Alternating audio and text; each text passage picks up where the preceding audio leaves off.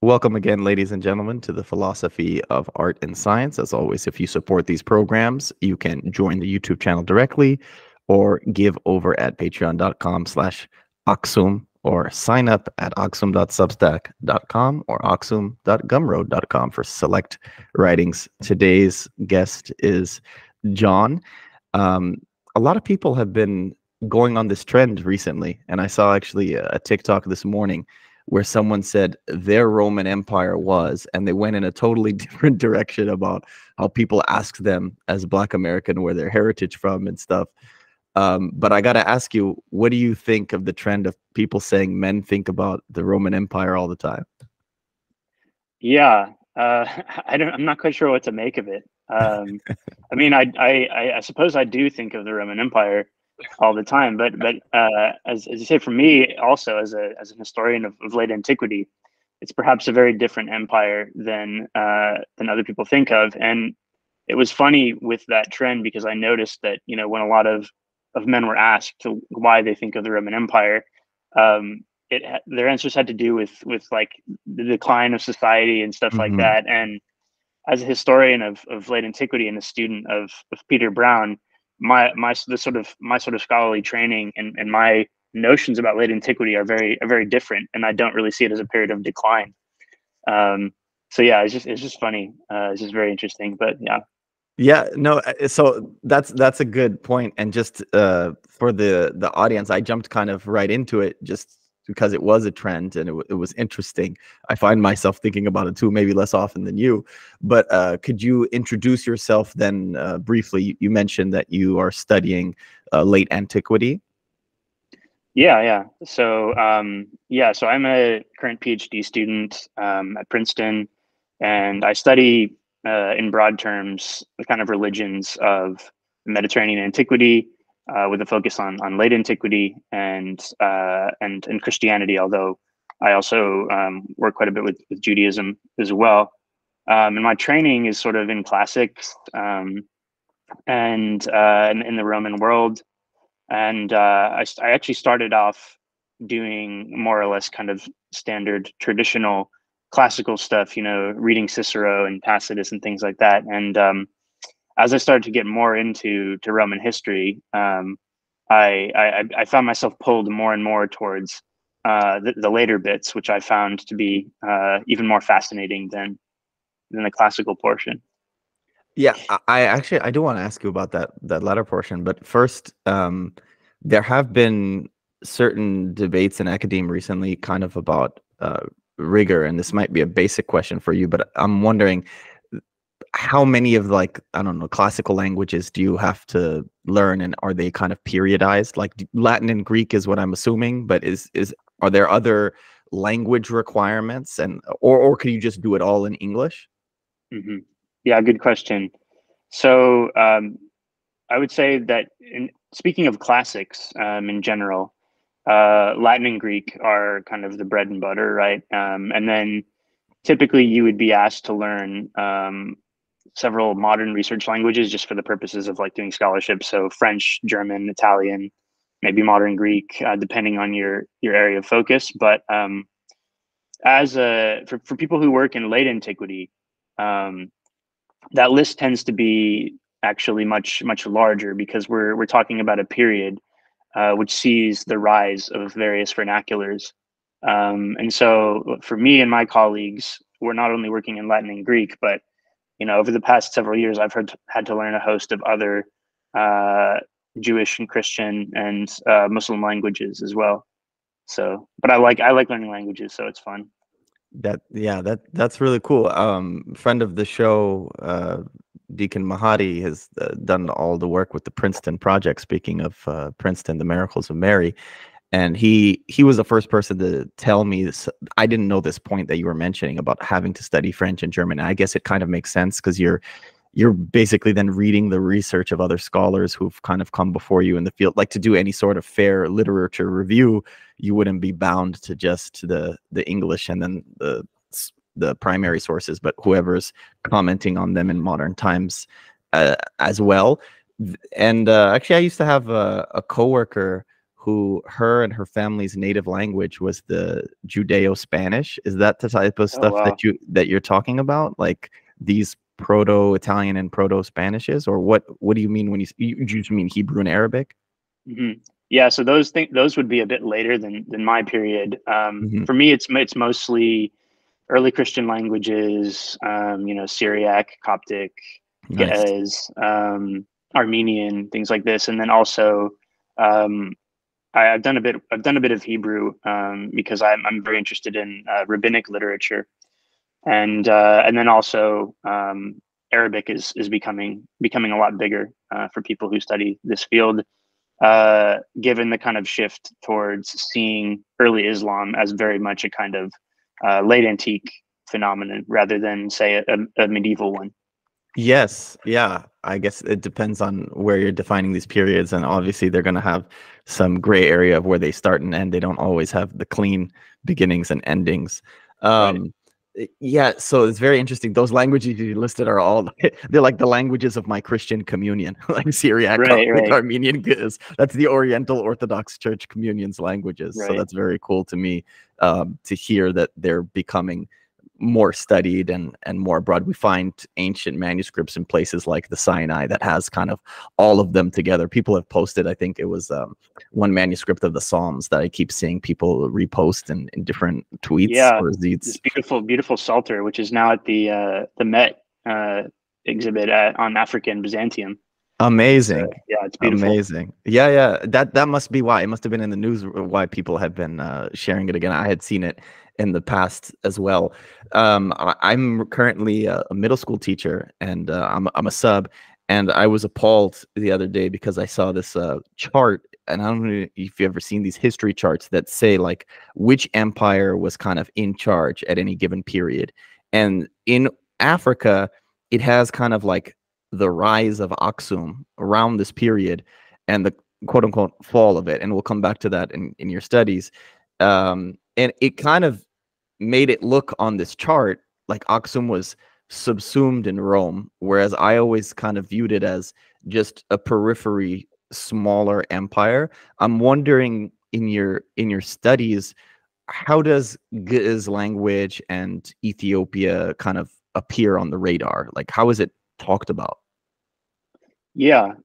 So I would say that within my field, right now as we speak, we're witnessing something of a kind of paradigm shift in the way these things are sort of talked about. So I would say that traditionally, even when you're speaking about like late antiquity as a field, Aksum doesn't get much attention. It's sort of Mhm. mentioned, right? Just kind of usually in the context of the spread of Christianity to the far corners of the world. But in recent years, and I think as part of a more broader shift towards really taking seriously the kind of Christian cultures of the East in late antiquity, you're seeing much more of an attempt to think about the interconnectedness of these worlds, the ways in which our kind of notions of center and periphery are always perspectival, um, and are not do not really mean much in objective terms. Um, and yeah, this is corresponded with a number of things. I would say one of the most kind of prominent that people might know about in the news is the redating of the Garima Gospels, which are this. Tell me about that because I've heard wildly different accounts, and I myself don't want to be inaccurate, but it seems like some scholars, I don't, it's almost as if they want it to be a more recent construct, and then on the other end, of course, the overly hubris Ethiopians want it to be as ancient as possible. Right, right. So the Garima Gospels, which I guess to just say are a sort of gospel manuscripts in Ge'ez, and which are not only translation of the Gospels, but which also feature some very beautiful, elaborate kind of artistic elements. They have what are called canon tables, which are basically this system for reading the Gospels created by Eusebius in the early church, and often in manuscripts across the Christian East and West. They're kind of put at the beginning of Gospel manuscripts and decorated in very elaborate ways. It also has pictures, portraits of the evangelists, and also apparently Eusebius himself. So this is a set of manuscripts that have been known about for quite a while, actually, but were originally dated to a much later period than they're thought to be now. So really, if you want to say 12th or 13th century.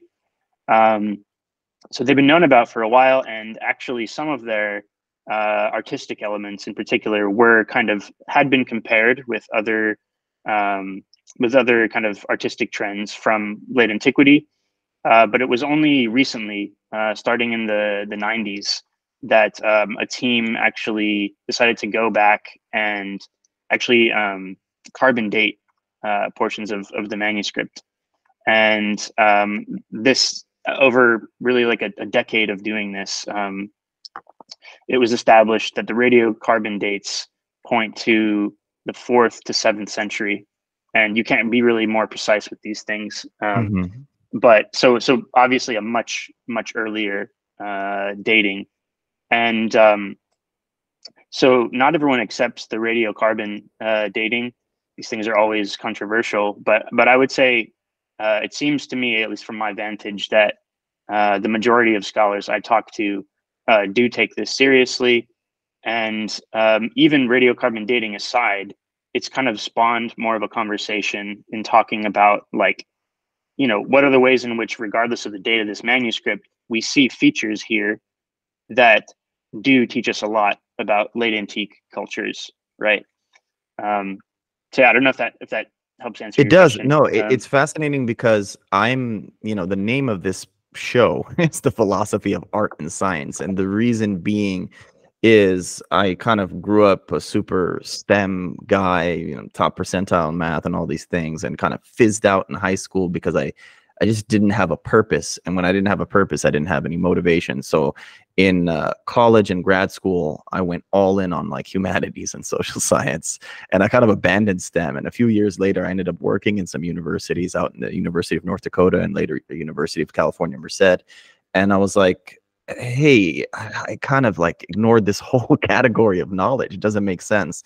And so my favorite thing, I'd say, for the past 6 to 8 years or so have been those projects that combine these things, like historian and a geneticist, compare historical written records with DNA samples, because I think it cuts through a lot of the BS. And so you're talking about carbon dating. I don't particularly know how scientific and rigorous it is. Is the controversy that you're not just comparing it to, other local illuminated manuscripts, or is it controversy that this is not a precise science? Like, it's not like physics and chemistry or something? Yeah, I would say more of the latter.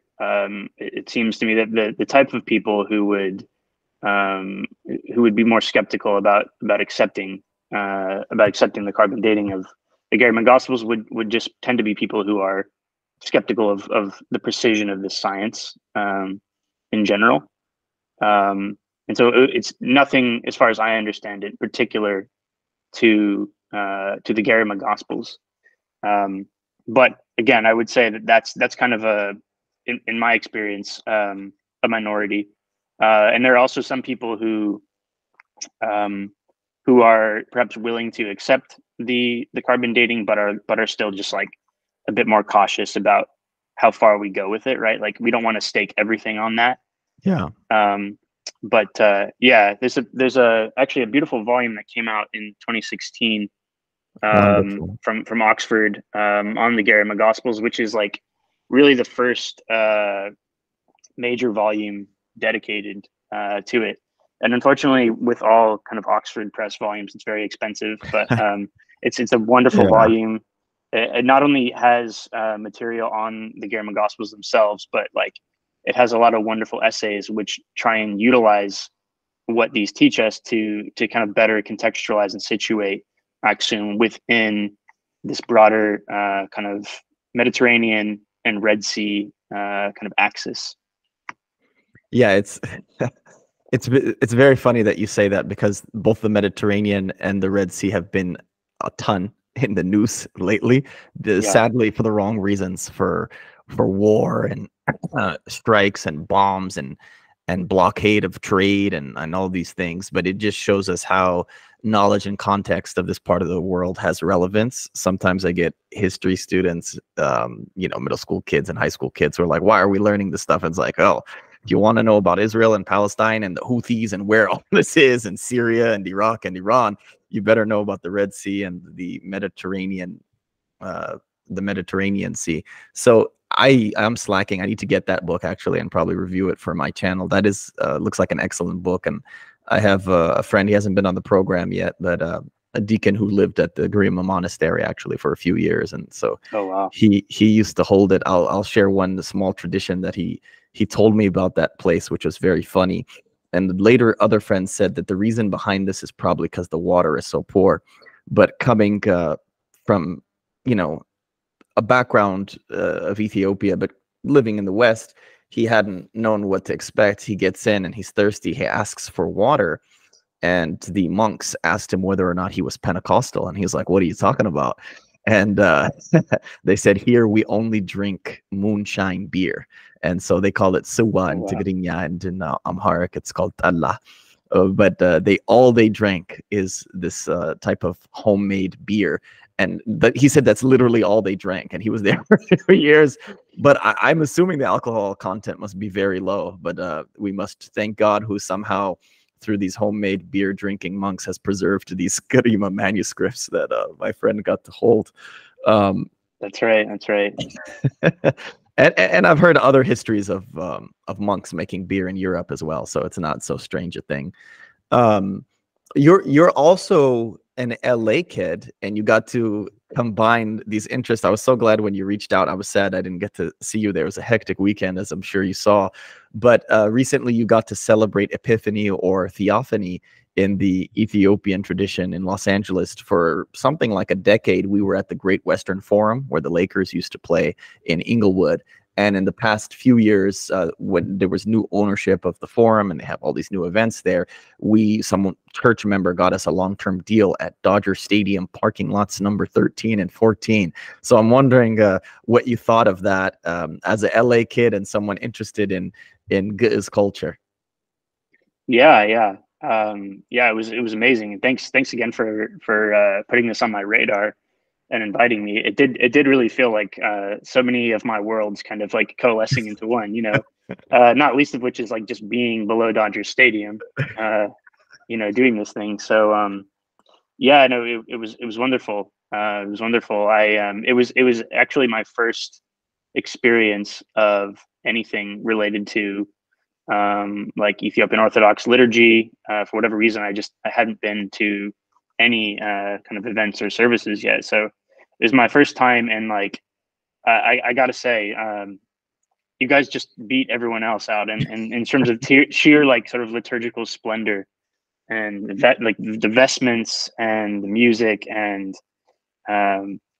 just everything was like just magnificent. And as someone who grew up, I grew up Roman Catholic, and as I'm sure you know, like there's a whole lot of kind of discourse about the liturgy in the Roman Catholic tradition, and the changes brought about by the Second Vatican Council. And like I sort of come from a generation which just growing up, all we really knew was kind of like liturgy, which tried as hard as possible to kind of get away from those traditions within our church. And so I think, I mean, I'm not at all the first one to say this, but like, I think so many people who grew up like I did, we've sort of just been like searching for ways in which to reconnect with this kind of larger historical Christian tradition, which also has a lot of just aesthetic things that we find really beautiful that maybe our parents didn't. So Yeah, that's very fascinating. I actually didn't know you were a Catholic, but makes sense. And um, I have worked for Catholic schools in the past too. I always appreciate them, and it's very interesting. Um, I don't know everything about Vatican II. There's a lot more that I could learn about it, but from what I understand, there is this kind of, and especially since Pope Francis, de-emphasis, interestingly, on the kind of the ancient liturgy of the Latin Rite. But on the other end, there are all these what used to be called Uniate churches, or the Eastern churches, including the churches of Eritrea and Ethiopia, which are in the Ge'ez Rite within the Catholic Church. And those places, they, in the past, like the earliest Portuguese would have told the Orthodox, and this is what bothered them so much on initial contact. Very fascinating case studies just for people out there to study the Jesuits' work in Japan, which Scorsese made the film Silence about, but it's based off of a book as well. And then seeing how they are in Ethiopia, seeing how they are in a non-Christian country, and then seeing how they are in a Christian country. And one of those things about those early contacts, they were mixed reviews, because I think the earliest context, they kind of recognized their Christianity, and Graham Hancock believes they helped build Lalibela out of those monolithic structures, kind of Jesuit or otherwise, maybe even Templar Knight, if Graham Hancock is right, Templar Knight engineers, with a project manager being Ethiopian, being the king. But later on, they wanted to say Ethiopians were not Christian. Why do you honor the Sabbath? Why do you get circumcised? Why don't you eat pork? These kind of questions of Judaism, which goes with your other interest. And then they wanted to Latinize the country. And you see this efforts at Latinization, or making it the worship or the liturgy exactly as they had it at the time, which would have been in Latin, and just all the other outward elements of that. Whereas it seems like since Vatican II, they've been allowing the local cultures to come out more. Sometimes controversially, I have a friend who runs the Black Catholic magazine, Nate Tinner. He's been on the program before, and he's highlighted some of the things like indigenous dances mixing with the liturgy. Some questions people have had Right. about that, but versus pre-existing cultures like the Maronites that had some sort of Syriac in the beginning and then become Catholic, or the Chaldeans, or the Ethiopians and the Eritreans, or the Ukrainians, or for that matter, or the Melkites, who are the Greek speaking from the Middle East. So there were like pre-existing Christian cultures which they're allowing to do more. And I can speak on Ethiopia. There particularly, I have heard of this bishop in the Gurage area who has made his church indistinguishable. My aunt actually just visited a few months ago, and she was in Ethiopia, and she said she didn't know she was in a Catholic church until communion, because the curtains were closed. He was facing the Orient rather than the Occident, the East rather than the West, away from the people. The icons, everything was Orthodox, she said. But then she saw some women as extraordinary ministers, and she was like, "Hold on, where am I?" Yeah. So that was Yeah. that was a little a little different. Did you, sorry for that rant, did you ever notice though Shia LaBeouf's recent conversion to the Catholic Church, and anything that he has said? I know there's some personal things in his life that people have found to be abhorrent. I don't know much about that, but I've heard people saying bad things about him for that, and I don't know much about that. But I found interesting, for example, his conversation with Bishop Robert Barron, who's very pro Vatican II, but and explains it and defends it well, I think, and even sells a book on it. But Shia LaBeouf was captivated in my hometown of Van Nuys, by the way, no less, Yeah. of the Latin liturgy being served in Van Nuys, California.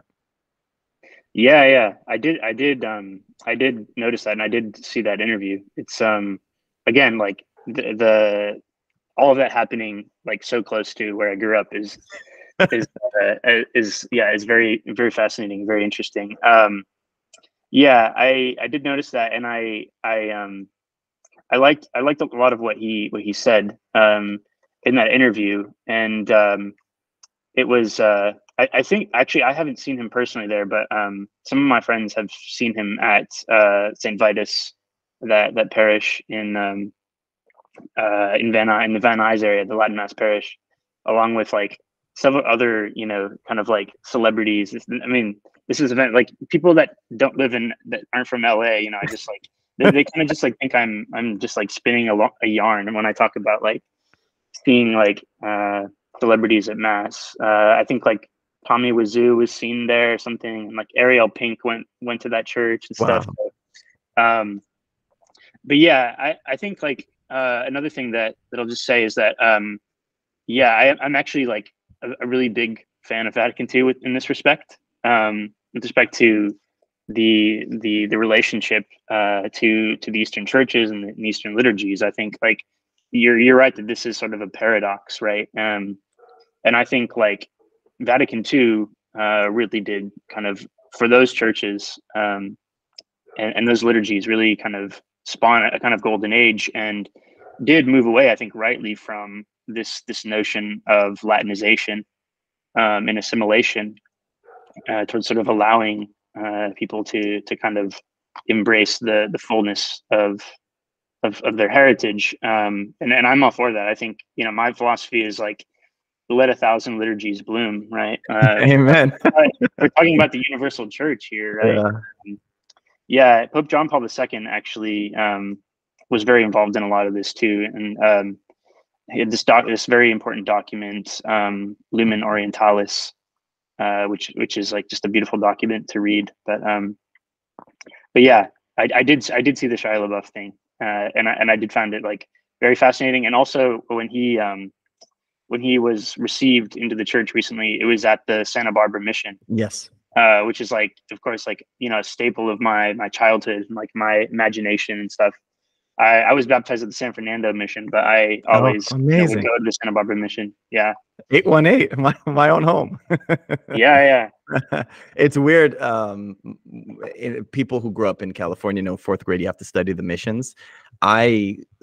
My parents made me go to the Santa Barbara Mission because they wanted me to go somewhere not too close to home. But the San Fernando one was in our backyard. Like I could have just gone to the San Fernando one, and they're like, no, you got to go somewhere else. So they sent me down El Camino Real to Santa Barbara.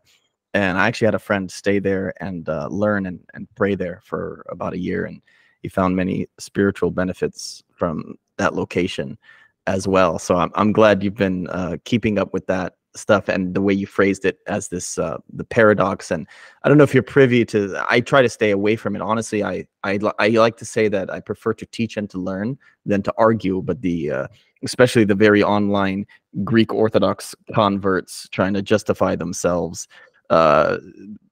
the existence of the Oriental Orthodox communion to a purist bothers them because there are so many things that are so similar that it almost forces you to be a kind of ecumenist that they don't want to be.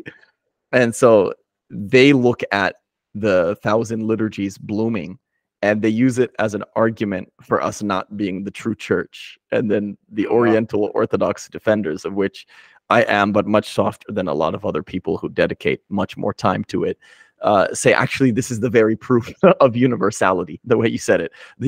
It would make sense that the universal church would have different things. So I'm glad that the Catholic Church is also encouraging different liturgies to bloom in this season as well. I'm wondering, it makes sense that you were saying there's such a breadth of areas of Christendom and outside other religions and cultures and languages you're studying. It would be very difficult to have gone to, all the various liturgies of all the different cultures. But I'm glad you did get to experience the Ethiopian one. Was there anything that stuck out to you about the celebration? I believe you were there on the first day too, which is when, for those who have never experienced it, you have multiple parishes all over Southern California. We have about 10. And from each parish, there is a replica of the Ark of the Covenant. And they sort of do their own Eucharistic liturgy at their own parish. And then they all drive over to Dodger Stadium parking lot to meet up. And by the way, the elaborateness I always attribute to us having had the kind of long-reigning kingdom. People always kind of reference Byzantium, and some crazy folks out there want to retake Hagia Sophia, from the Turks. But that, ends in the 1400s, whereas the Ethiopian tradition is kind of continuing to evolve until at least the 1970s, because it had much less territory than the Roman Empire, but it maintained its sovereignty into a longer period. So that's what I kind of always attribute, which kind of just gives it more time. And the other churches in our communion were always kind of getting swallowed up by other empires in their orbit. Right. Yeah, I would say that perhaps my favorite thing was just the and you probably hear this a lot actually, is just the kind of Judaic quality of it all. I mean, I loved seeing the shofar being blown, and and also I really love the ululations that the women make. I mean, which like is just such an ancient feature of religions. I mean, even just across the Mediterranean world and the Near Eastern world. So like to be able to like just hear people doing that in person. I'm used to like hearing about like reconstructions of like Greek pagan like ceremonies in antiquity, and like the place of ululations at like funerals and stuff, and to actually did the Greeks ululate as well? No, not anymore. But in antiquity, in pre-Christian antiquity, ululations were a big part of Greek religion.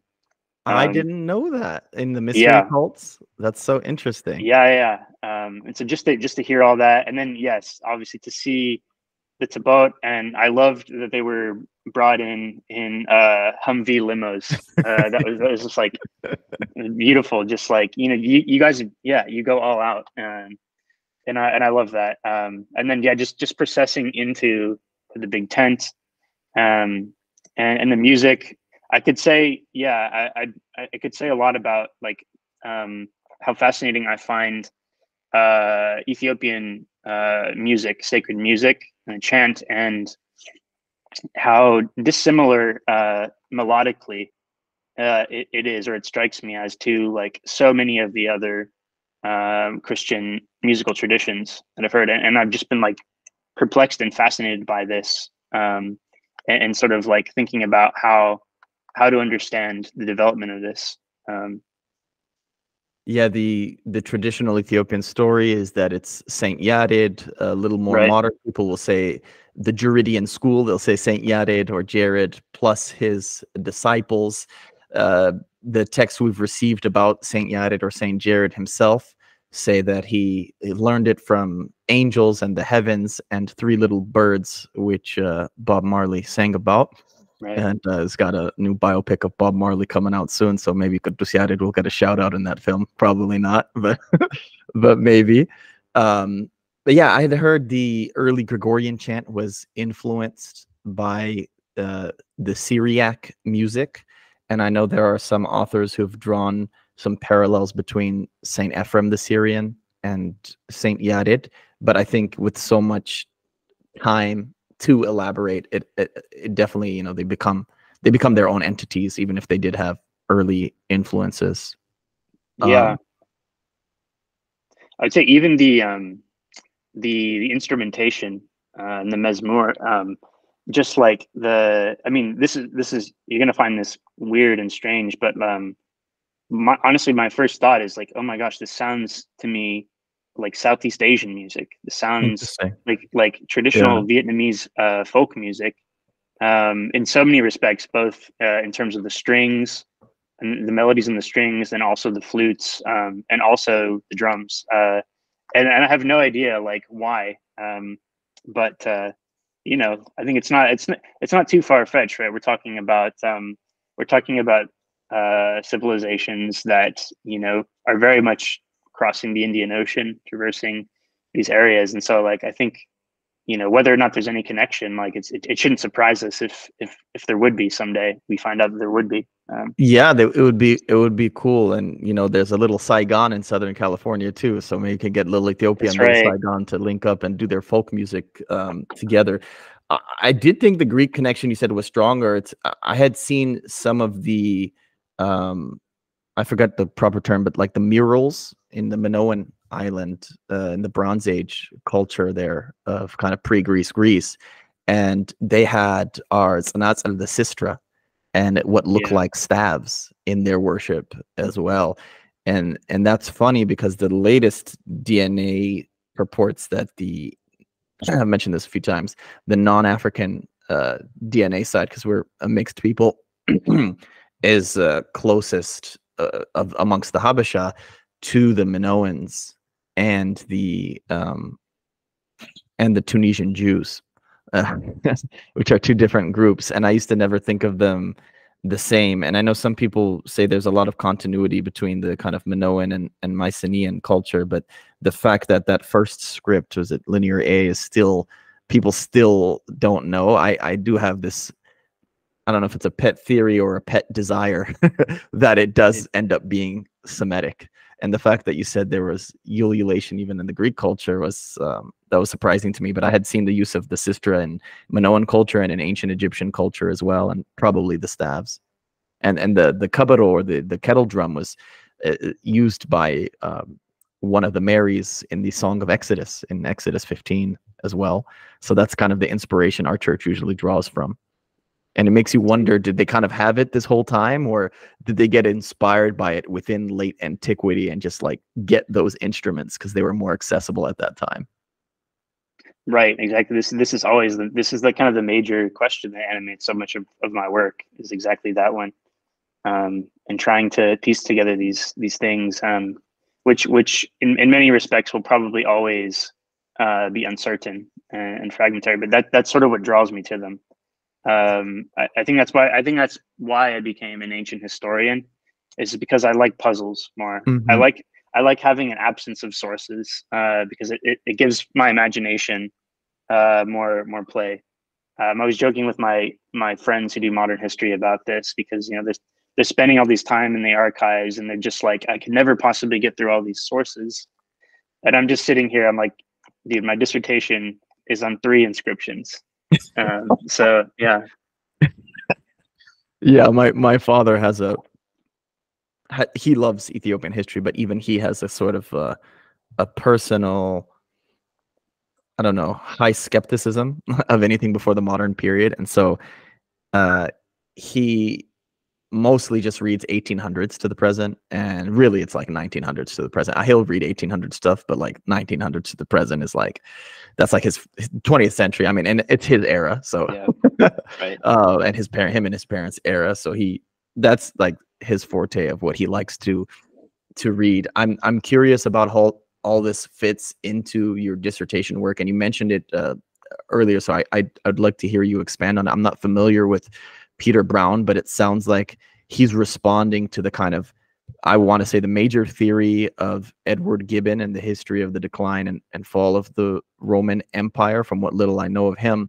And I know there's this famous passage from that text everyone likes to quote everywhere, that Ethiopia fell asleep for 1,000 years. So maybe that would be a great segue. Is Peter Brown and your scholarship, is that in response to Edward Gibbon? And what is, like, do people still recommend reading his book? Like, where does he stand in the field today? Yeah, really good question. I would say, yeah. So I actually wrote a piece recently for a small Catholic arts journal called The Lamp.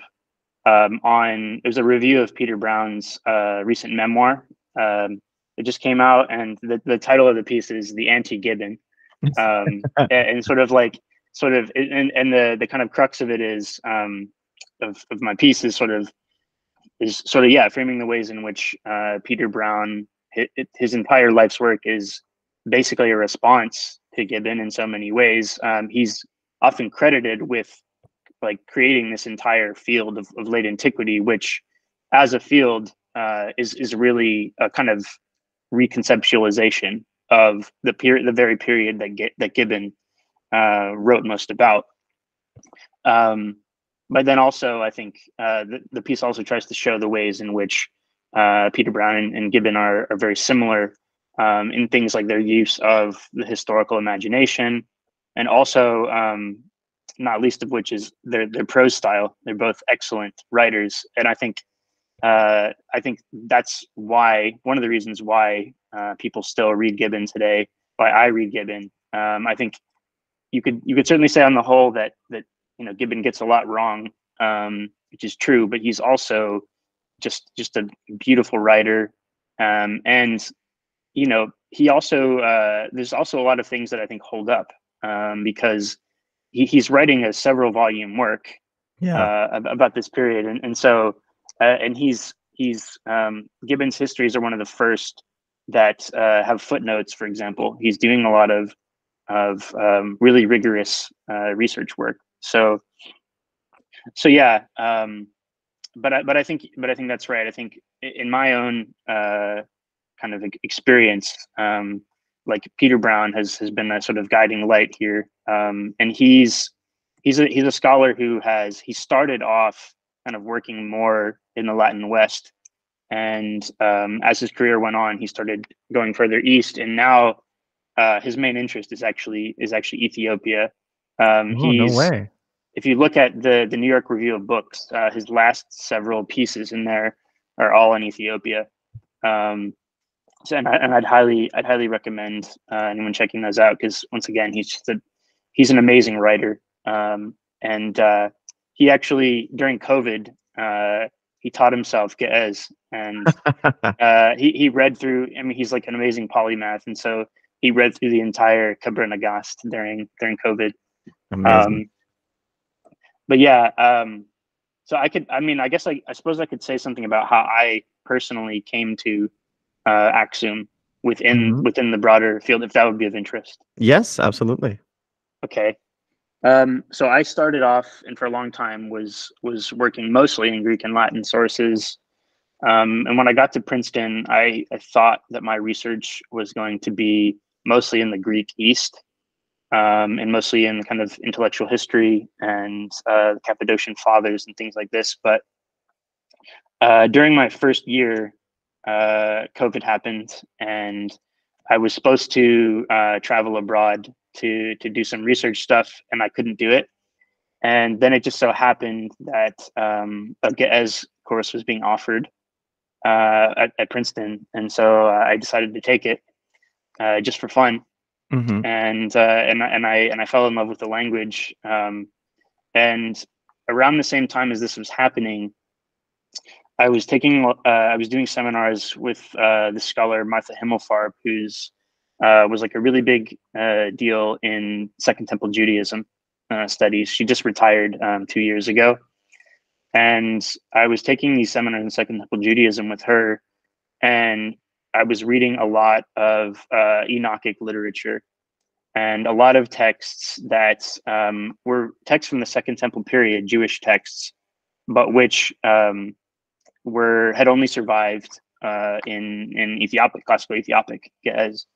And I remember just reading a bunch of these texts and reading the scholarship on them, and wondering, well, why is everyone studying the Ethiopic words and giving these philological analyses and commentaries, but they're not at all talking about, like, why do these Hebrew texts make it into Ge'ez? Like, what, Yeah. like, why, and so I found that among scholars of Second Temple Judaism, there was kind of this instrumentalist interest in, like, learning Ge'ez to be able to comment on these Enochic texts, but, Hmm. like, not actually really focusing much on, like, how they came to be this way. So I got really interested in this question, and I'm like, I'm gonna find out why these late antique Ethiopian Christians decided to translate these texts into Ge'ez. And lo and behold, as I started to look into this, I found that, like, really not many people had studied this at all. And so that's sort of how I got into, in a broad sense, looking at Aksum. And then, yeah, I don't know, like, I could talk more specifically too about Please, how yeah. I I got to think you told me there were some kingly inscriptions that you were looking at. Yeah. So my dissertation now is actually, for various reasons, not on the Enochic texts, but I'm still interested in them, and we could still talk about them, because I think they're very much going to be part of a future project. Yeah, I was named But after them. that's right. Yeah, it's a perfect name. But for the purposes of my dissertation, I'm looking at the use of biblical quotations in the inscriptions of two Aksumite kings, Caleb, who people know pretty well. He's a saint in not only the Ethiopian church, but also actually in the Roman Catholic Church. Yeah, which is really cool.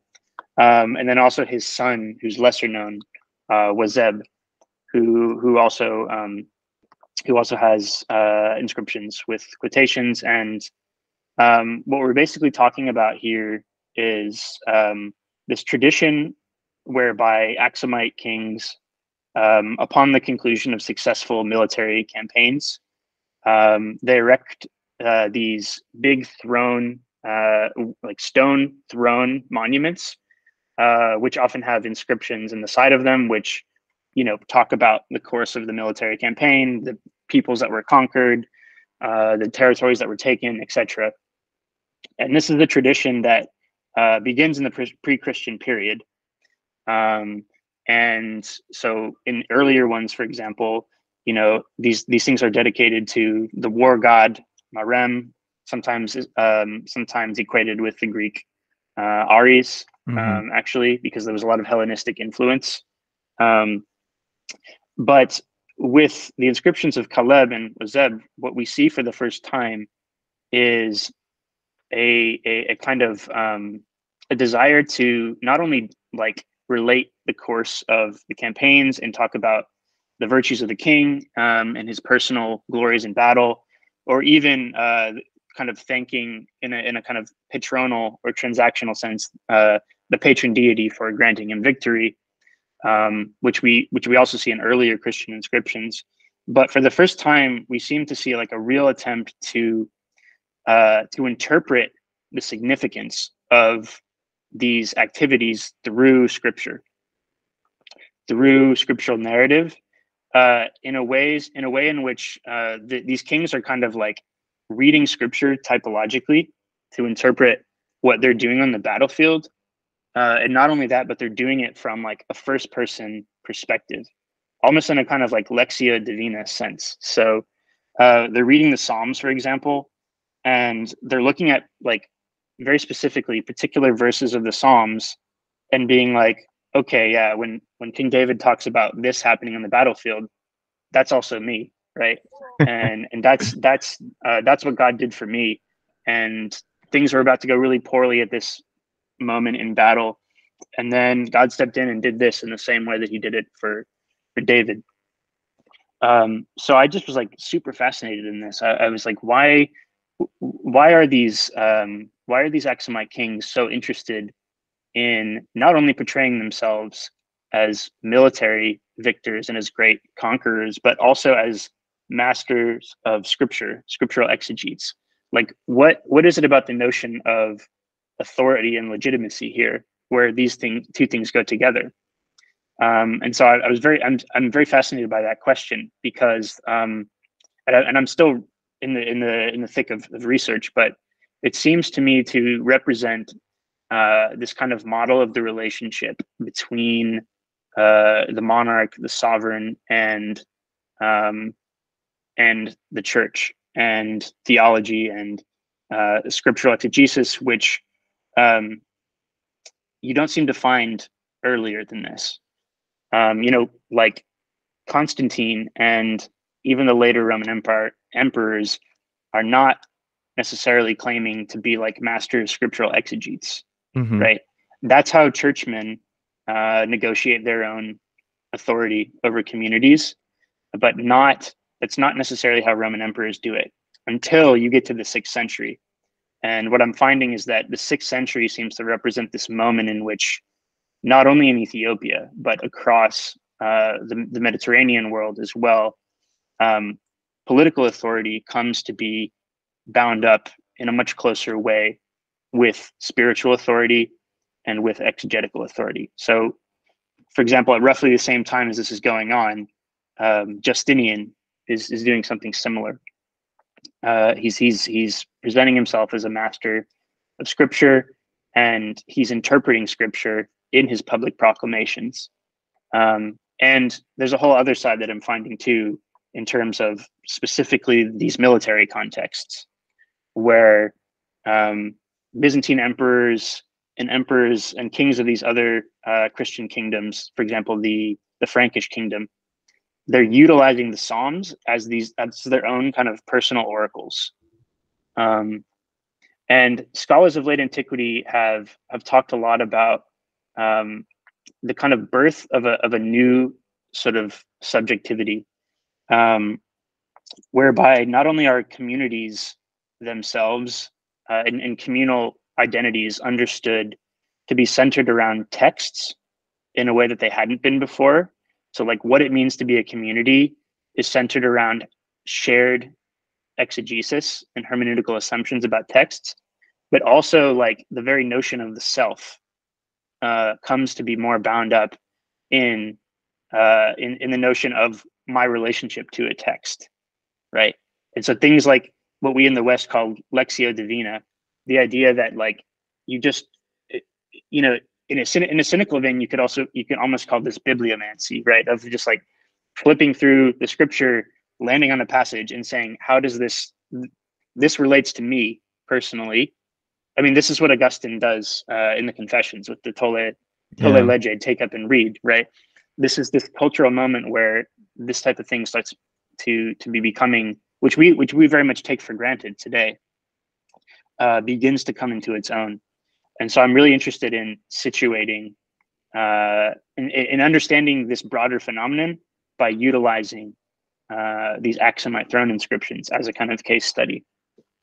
Yeah, it's amazing. I think it's jarring in our post-revolutionary world, meaning beginning in the American Revolution and then the French Revolution and the Russian Revolution, in our context, the Ethiopian Revolution, because you get this idea that church and state are supposed to be so separate. But in the ancient world, that is not the case. But what's interesting about how you talk about this unique aspect, although it appeared, you said, in Justinian and others, is maybe what's going on in the mind of Constantine is what I have seen in just casual glances, I'll say, or dabbling in looking at the Indo-Europeans or the Aryans, is they always had this tripartite system of like, I grew up playing RPG games and reading fantasy novels where there's like different character classes.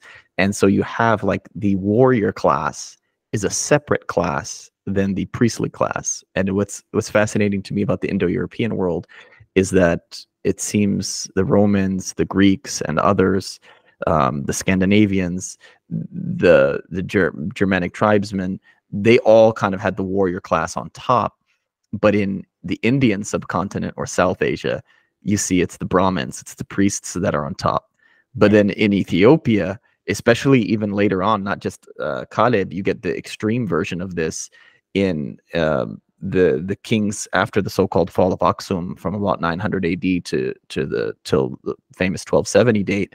The kings like Lalibela, Nakuto, La'ab, they're called priest kings, which then feeds into the European idea of Prester John, of that Ethiopian priest king. He's not just like an exegete, like he's a priest too. He's liturgical.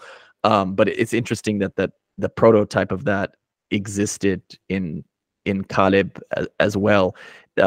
Is that what you think is going on? Is that they saw like being a warrior or a jock and being a priest and a nerd are like totally different things? But then you see Caleb is like, I don't know, the warrior monk aesthetic, because later Ethiopian kings very explicitly, I think of the Ethiopian king known as Constantine himself, but whose name was Zara Yacob, not to be confused with the philosopher, which Princeton has also released a book on recently.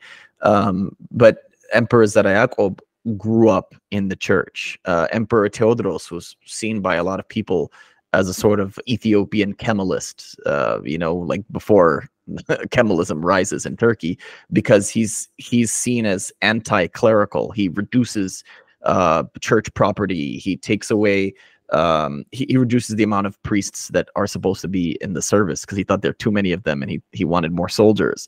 But even someone like that, he grew up in a monastery until he was like 12 or 13.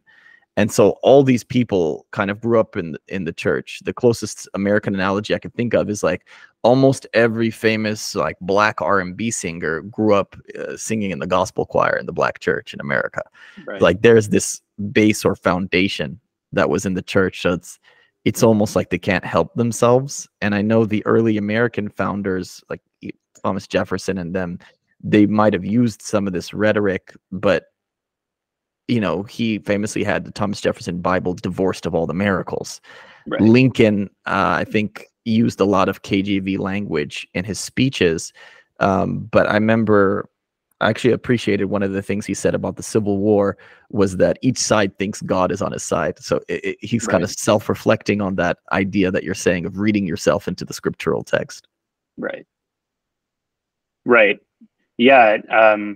And this is why I think as I go on in my project, I'd be very interested to learn more about these later periods in Ethiopian history.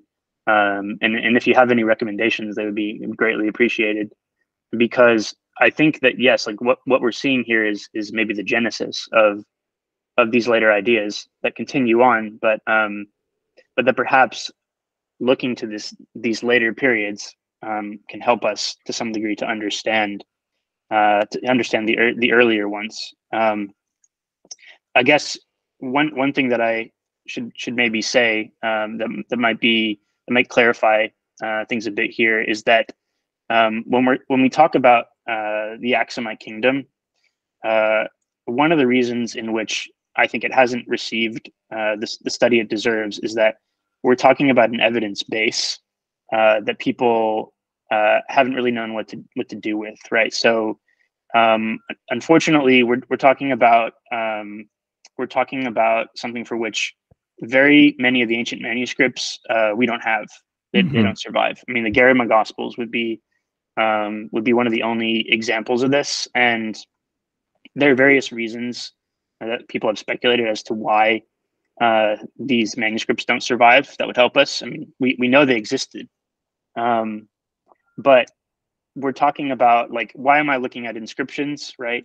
Well, that's pretty much what we have, right?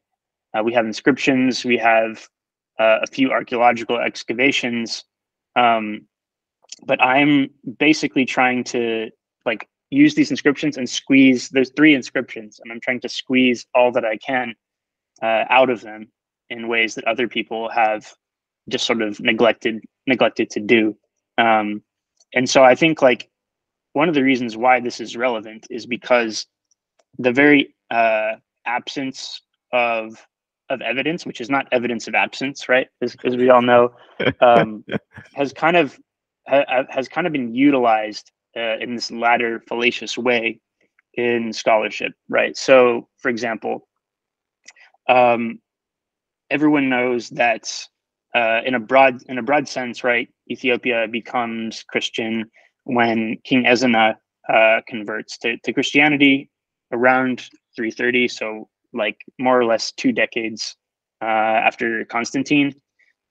We know that, you know, Christianity, at the very least, we know that Christianity exists in Ethiopia then, even though it probably existed earlier. And if you read the story of Frumentius, we see that there were already Christians in Ethiopia.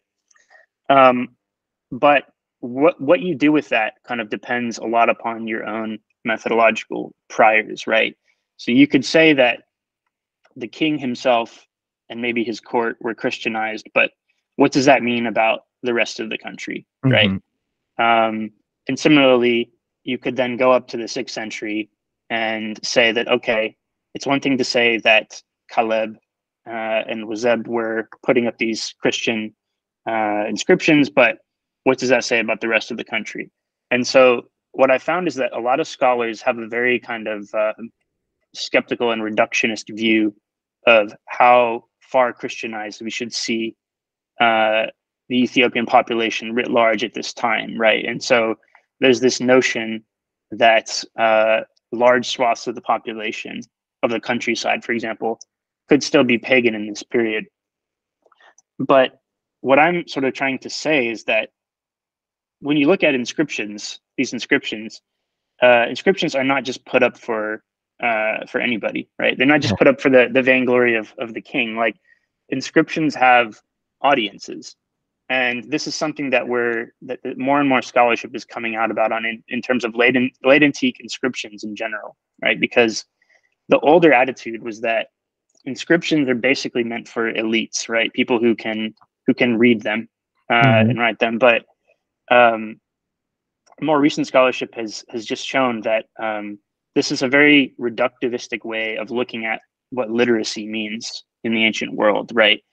We're talking about a world in which, yes, in a kind of full sense, many people are illiterate, but in which societies themselves can still be very literate and engage in literate practices, in the sense that we're talking about a relationship between text and orality that is not oppositional, right? So, for example, we know that a lot of inscriptions were read to people and were incorporated as part of these larger liturgical or paraliturgical ceremonies. And so this is something that I think might be going on with these throne inscriptions, that they might be being used as part of these royal ceremonies. Whether or not we're talking about like the king actually sitting on the throne, I don't know. But in any case, like, I think we need to take more seriously the idea that these inscriptions could say a lot about the Ethiopian population at large in this time. And if that's the case, then when we look at the Caleb inscriptions and the Wazeb inscriptions, we're talking about a populace that already in this time very much is immersed in scripture and views itself in terms of identification with Israel, with Davidic kingship, with things like this. And so I'm really interested in thinking about like how that changes our picture, right, of the origins of a lot of these ideas, right, within Ethiopian history. So the Kebra Nagast, right, where you get the most kind of fleshed out version of the story of Solomonic descent. Once again, scholars have taken sometimes a very reductivistic view of this, or skeptical view of this, and said that, well, like, this is really a 14th century, 13th century text, and we can't really trust what it says about these ancient traditions. How does looking at these inscriptions and how they're interpreting the Bible potentially change that, right? This is something that I'm very much interested in. And one of the things I've been looking at recently is I've been actually getting in the weeds quite a bit on Islamic origin scholarship, and particularly what scholars have been saying about the original audience of the Quran, right? So in broad terms, right, the traditional Islamic story is that the Quran is preached in an environment that is largely pagan, right? This is the Jahiliyyah, the age of ignorance. But the Quran itself is full of biblical reference, biblical allusion, even biblical quotation at some point, and seems to presume an audience that actually knows quite a lot about the Bible, right? And so scholars have used this to kind of like theorize what the audience or various audiences of the original Quran might have known about the Bible. And so I'm like looking for models that I can use here. You see what I mean? But this is like one of the larger implications of my project, is about like reassessing the process of Christianization of Ethiopia. It's so beautiful, and I'm looking forward to getting my hands on your research whenever you're publishing it more. When you speak about the orality of the text, I'm reminded of my Hebrew teacher and my grandmother.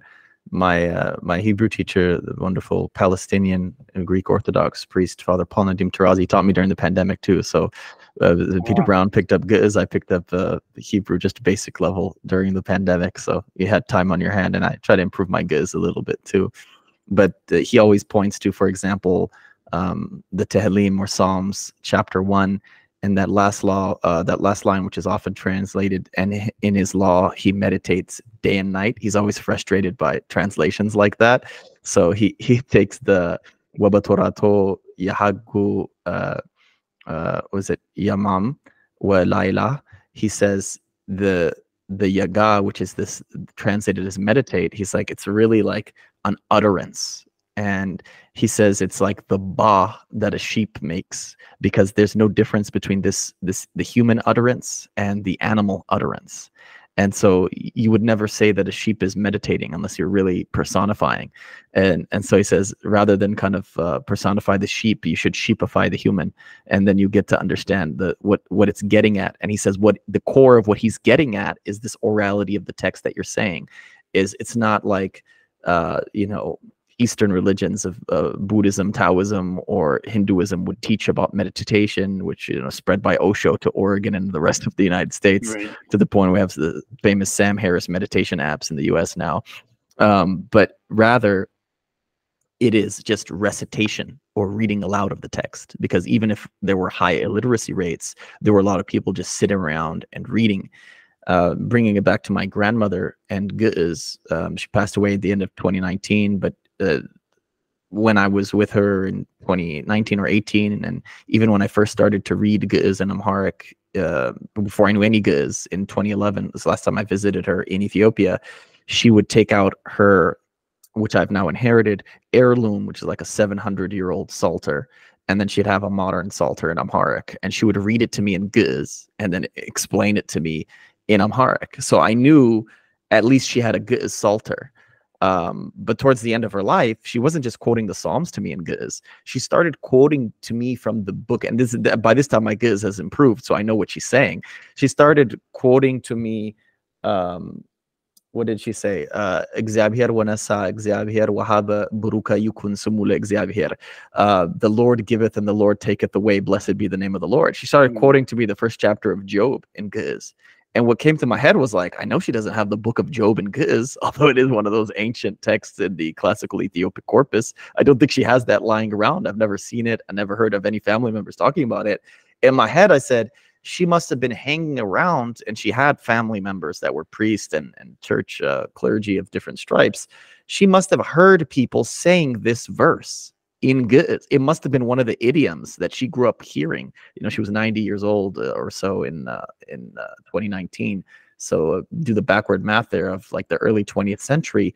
There must have been people walking around speaking aloud the text of Job, which kind of, to your point and your argument, gives people access to literacy in a different way, where it's not even just an oral tradition, but an oral tradition of the written text, which is kind of would be a different thing than just a pure oral tradition, and different thing than the person reading it themselves. I'm sure there's some telephone game going on sometimes, but I was really impressed with my own grandmother, if you'll allow me to be quoting to me Ge'ez Job. Yeah, no, that's amazing. And I think like it really illustrates one of the major problems in the way scholarship works sometimes, is that there's oftentimes a large kind of disconnect or chasm between scholars and the traditions and the histories of the communities they study, right? And so I would say that a lot of scholars that are, and this is not just even, in Ethiopian studies, but across disciplines, a lot of scholars making claims about literacy and illiteracy are people that have never really spent time in traditional societies, right? So like a famous example here is with the Homeric poems, right? And so like there used to be this idea that like the Homeric poems just like must have been composites of multiple authors, multiple patchworks and things like that, until early in the 20th century. Actually, a Californian, Milman Perry, started to travel amongst bards in Eastern Europe, who would sort of like deliver oral poetry in villages and stuff, and who were completely illiterate in terms of reading, but who were bards who would deliver poetry, and noticing that just the memories of these people were just amazing, and the amount of, not only the amount of like things they could remember in a general sense, but like the amount of like literal word for word pieces of poetry they could remember. And so one of his major contributions was actually looking at the places where, if you've ever read the Homeric poems, you'll notice there's actually a lot of repetition. A lot of repetition in names and phrases and epithets, and even in like some cases in whole kind of like narrative sections, right? And people had before seen this as evidence of just kind of like a kind of clumsy stitching together of various parts of text. But what he noticed is that among these bards, repetition was actually kind of used as an aid to memory, right? And so allowing for repetition, right, and repeating these things would sort of allow the bard to like get ready to tell his next story. And so he could sort of go on autopilot, as it were, for a minute, and then tell his next story. And he could elaborate it creatively in various ways that were unique to him. But this would sort of give him time to do that. It sort of reminds me of do you say it kene or kene, the liturgical poetry? Yeah. I find so fascinating. I have a friend who just got certified recently as a professor, and he's like 21 years old. It's amazing. He did it all on Zoom. It's crazy. He was a guest on my show before. Very, very amazing guy. And he didn't know Amharic in advance. He knew Tigrinya. So he had to learn Amharic to learn Ge'ez, because the teaching of the Ge'ez is preserved in the Amharic. So incredible memory, as you can imagine. And people in Ethiopia are known for memorizing huge swaths of the Psalms. Some people memorizing the entire Psalter. My Hebrew teacher, again, actually sent me a video a while back because he was impressed with an Ethiopian boy from a single mother home, who his mother had pushed him. He was Muslim, and he did the best Quranic recitation in these contests they had. I don't know if it was in Saudi or UAE, but they had some Gulf Arab contest of who could recite the Quran, and an Ethiopian boy won it from a single parent home. Wow. But yeah, I'm always impressed with these feats. And I don't know if you ever watched the series The Witcher, but I really liked the bard in there. And I grew up, like I said, with RPGs and fantasy books. Bard is the classic archetype. And I'd like to think, I can't sing, but I like to think of myself as a bard of sorts.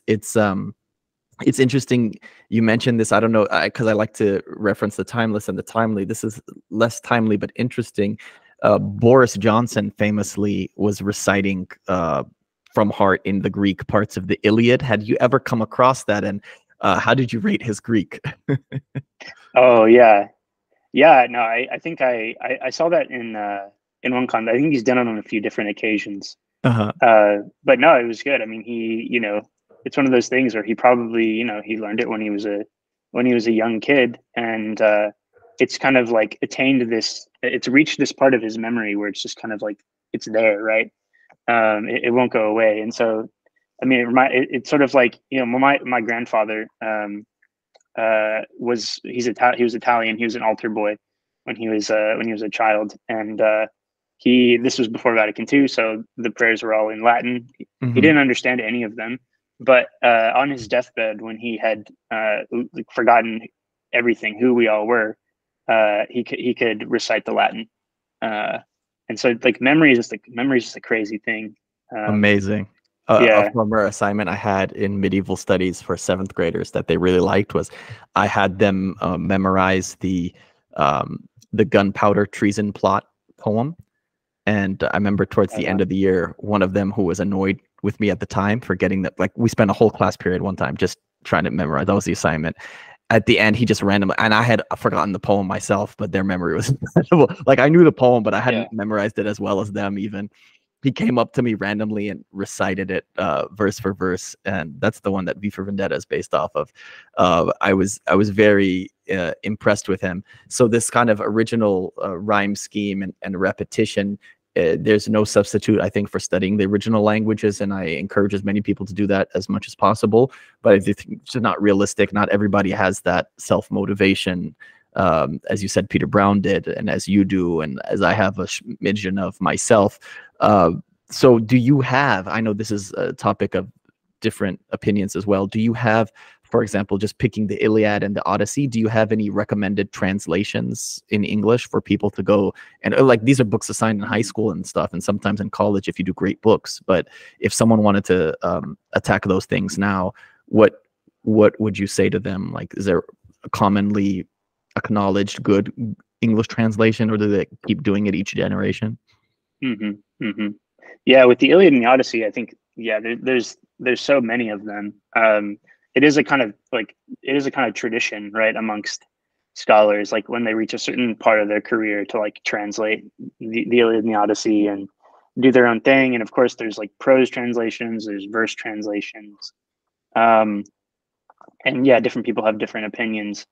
I'm actually, some people would get mad at me for this, but I'm actually a big fan of the Robert Fagel's translations, which are probably like the most common ones you would find right now on the market.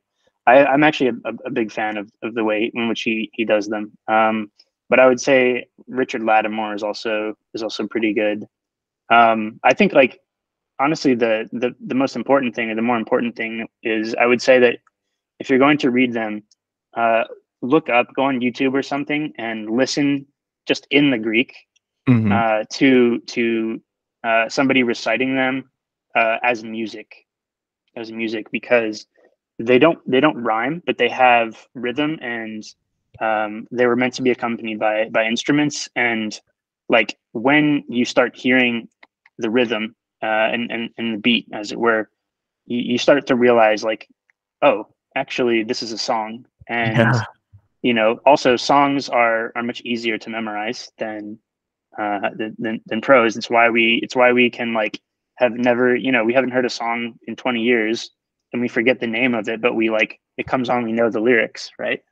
And so I would encourage people to do that, because you can, and this is like also one of the things that I really liked about being at Epiphany, was just like people standing around and like singing to the beat of the drum. Like I think this is just such a important part of traditional cultures that we've lost in the modern West, that we can't really fathom, we can't really comprehend. I think Plato was right when he said somewhere that the invention of writing kind of like ruined civilization, because it ruined memory. Right? We no longer had to rely on memory, so we got lazy. Yeah, let alone writing. My smartphone erases all the memorized phone numbers I had and addresses I had when I was a kid, just in the 90s, Oh, and in the SFV in the San Fernando Valley. I appreciate all your work, and that it has so many Venn diagrams with me and my city and my interests as well. And I'm so glad that we were able to link up on X. I have found a 2-year anti-Gibbon piece in The Lamp and the New York Review. Is there anything else where that you'd like to plug, or any other places that you want people to kind of find your work online? I know I'll definitely be looking forward to it as it comes out. Yeah, I would say just be looking out for it in the future. I'm been giving some talks on various chapters of my dissertation, and I'll be presenting one at the Oxford Patristics Conference in August, and I hope to get that published as an article, probably in the journal Studies in Late Antiquity. So just be on the lookout for that. And if anyone has any like research tips or like leads they want to give me, I'd be very grateful. So thank you very much for being on the program, John. Thank you.